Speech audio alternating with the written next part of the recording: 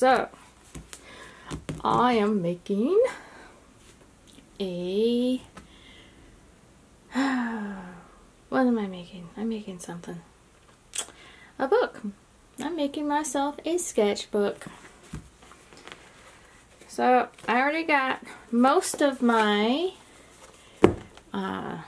text block right here. And I got the rest of the supplies I need to make my little sketchbook. I will link to C Lemon, who makes wonderful bookbinding videos that are just totally fun to follow along on. So this is me giving it a shot of my own. And for this one, I wanted to do something that was a little Halloween themed because, you know, it's October and I love Halloween, so let's do it. Yeah, I already got, as I said, I got my textbook block out, and I also have my cardstock. This one, I don't remember where I got this. I couldn't go to the craft store, so I just ordered it off of Amazon, and it was the wrong weight. So this is very flimsy. And so I'm going to have to double these up so that they are thicker. So I got my cardstock, and what I am going to use to finish off my text block, I'm going to use this like cream colored textured paper that I got from Recollections. And I am also going to, I already pulled these out from the DCWV, the Halloween and Fall stack. I did get this a few years back, so I don't know what they have now, but there is so many gorgeous pictures, you know, just so many gorgeous pictures and patterns, and I can't wait to do more stuff with all of these. You know, having a space to craft is a must. So, I just figured all of this together just looked really, really pretty. So, yes, Halloween and Fall stack. Totally recommend this. It's awesome. Get that out of the way. Alright. So I'm going to kind of speed along and finish making this. Oh, I do also recommend that you get some PVA glue. I have the pH neutral PVA, and this, as you can see, ideal for bookbinding and paper projects. And this just, I'm loving this stuff. I wish I had found this sooner. I found this through the recommendation of C Lemon. So, totally worth it.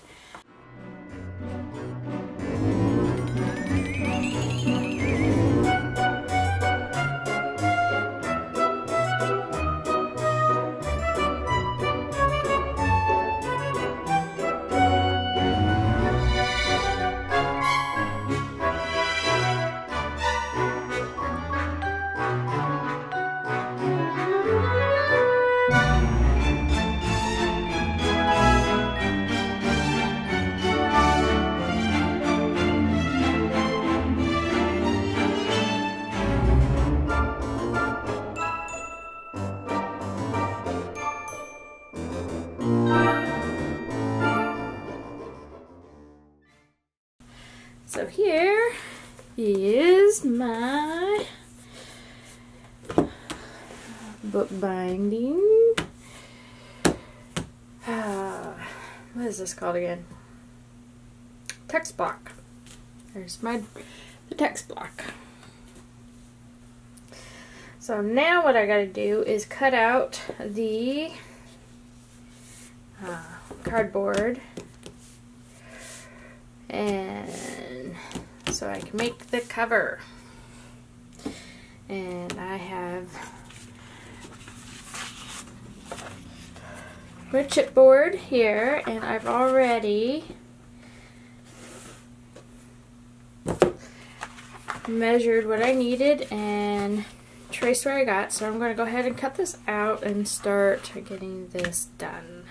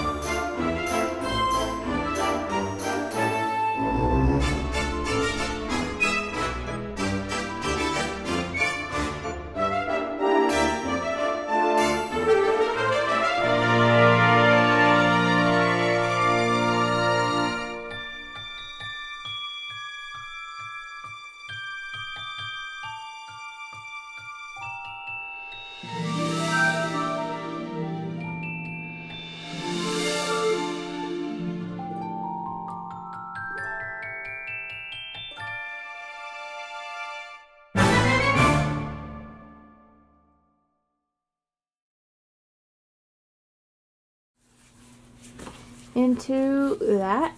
And then I just need to put some fun little decorations on it.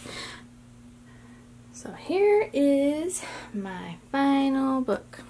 I couldn't find any embellishments beyond the ribbons that I really like to go with the papers that I picked out, but I really like how this came out.